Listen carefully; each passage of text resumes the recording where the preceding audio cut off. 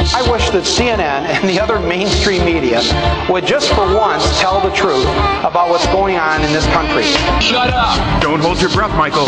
Shut up. Not when you're dealing with lapdogs of the corporate press. Shut up publicly. Yes, far-right records. The people who brought you folk songs of the far-right wing and love gods of the far-right wing present lapdogs of the corporate press. The definitive salute to those brainwashing, ball-dropping, butt-kissing bootlickers who pandered to a president that sold us all down the river. You'll watch in amazement as they ignore incompetence and disregard deceit. Found the weapons of mass destruction. You'll question your own sanity as they rubber stamp the ridiculous. They hate our freedoms. And applaud the absurd. He looks like he's a wise man now, and a man of restraint. You can forget the First Amendment and a watchdog press. The world hasn't seen this many sellouts since the Nazis took Paris.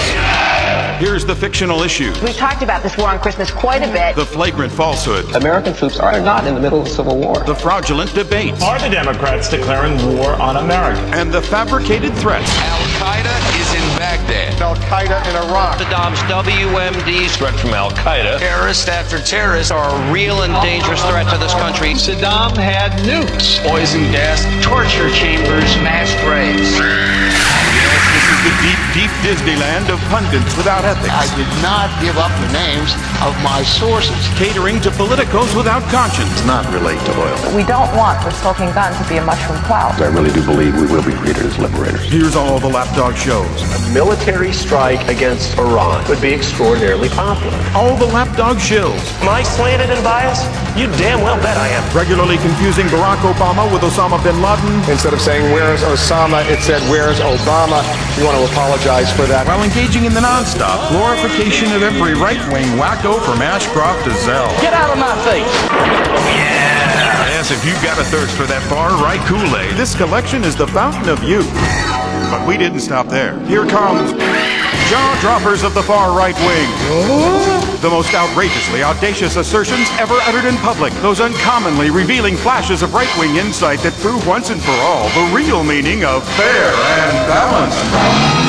You'll get Bill Bennett. You could abort every black baby in this country and your crime rate would go down. And Coulter. If I'm going to say anything about John Edwards in the future, I'll just wish he had been killed in a terrorist assassination plot.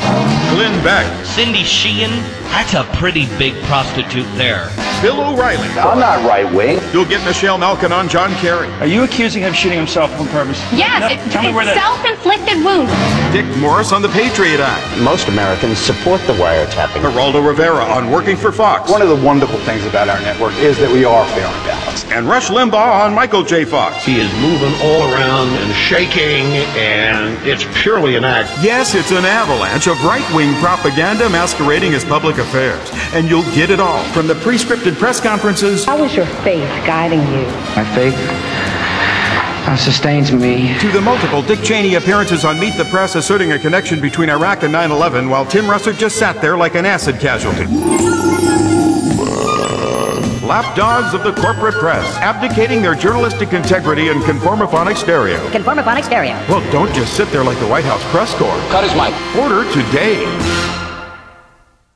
Everybody, let's get into it. Get it started. Get it started. Let's get it started. The potential for the disastrous rise of misplaced power exists and will persist.